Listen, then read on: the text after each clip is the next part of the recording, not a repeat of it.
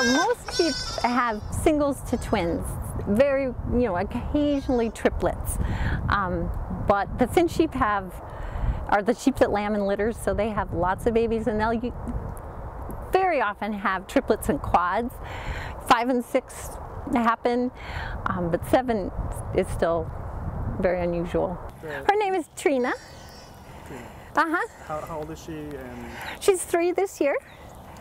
And like I said, her first year she had quads. Last year I gave her the year off.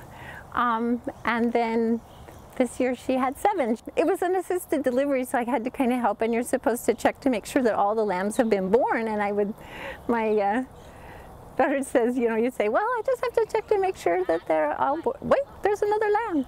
Just have to, wait, there's another lamb. Wait, there's another lamb. And then 7, that was enough.